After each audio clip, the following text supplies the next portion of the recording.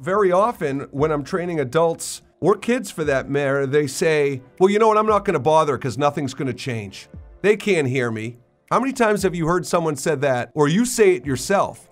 So that is often a rule we assign internally for giving ourselves permission to or not to speak up. And it's not a good rule, because the second you let your inner voice talk you into not doing it, it's gonna become easier and easier to rationalize not doing it. So what I say to myself is, I can't control other people, so if I feel like it's a core value of mine to speak up for my wants and needs, then I'm gonna speak up.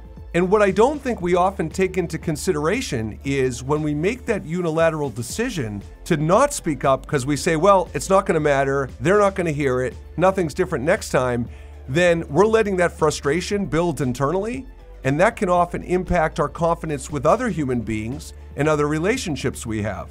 So the damage that your internal voice can play in guiding you that way can be very costly.